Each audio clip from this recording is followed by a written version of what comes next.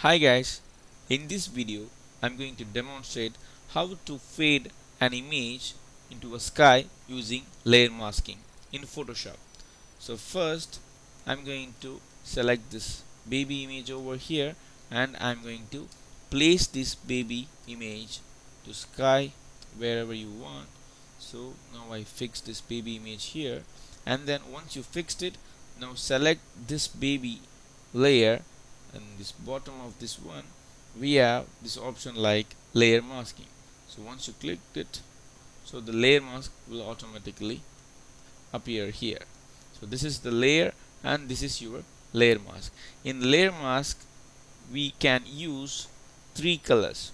One is black and another one is white, and then the middle colors gray, light gray and dark gray. So first I'm going to select this layer mask, and then I'm going to pick gradient tool over here, and then here I'm going to take black and white.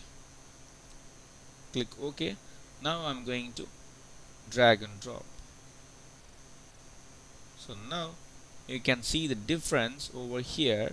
See here, the white area is visible and the gray area is transparent and the black area is totally hidden.